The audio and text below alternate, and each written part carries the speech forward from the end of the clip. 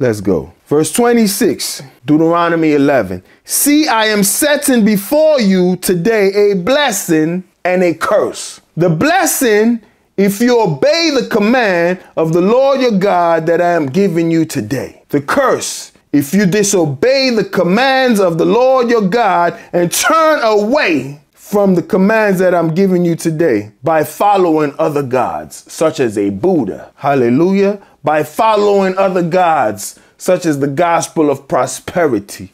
By following other gods, such as the God of sports all the time. By following other gods, such as the God of LGBTQ. By following other gods, such as the gods of pornography. By following other gods, such as the gods of drug addiction. By following other gods, such as the gods of yoga and meditation and Eastern religion. The Bible say they have turned to the superstitions of the East.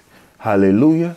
And now they got the Eastern religion, God sitting on top of their head while they're raving. And then they wonder why did our special forces and our powerful Mossad, they didn't see these things. Because your protection is in the name of the Lord. Hallelujah. Let's go. See, I'm setting before you a blessing and a curse. What are these blessings? Let's go to Deuteronomy 28. Hallelujah.